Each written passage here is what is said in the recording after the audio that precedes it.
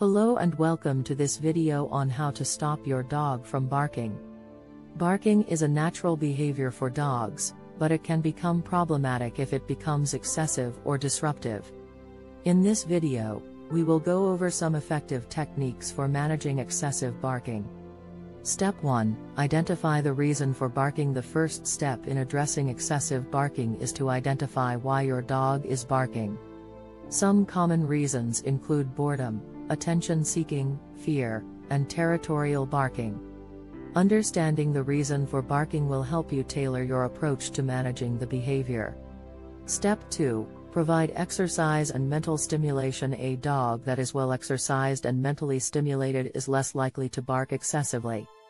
Make sure your dog gets plenty of physical activity and playtime, and consider engaging them in interactive toys or puzzle feeders to keep their mind occupied.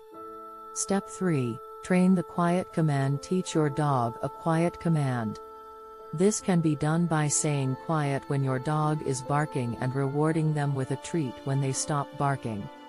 With enough repetition, your dog will learn to associate the quiet command with stopping barking. Step 4. Distract the dog. If your dog is barking because they are bored or seeking attention, try distracting them with a treat or a toy. This will help redirect their focus and interrupt the barking behavior. Step 5. Address fear-based barking. If your dog is barking out of fear, it is important to address the underlying cause of their fear. This may involve seeking the help of a professional dog trainer or behaviorist.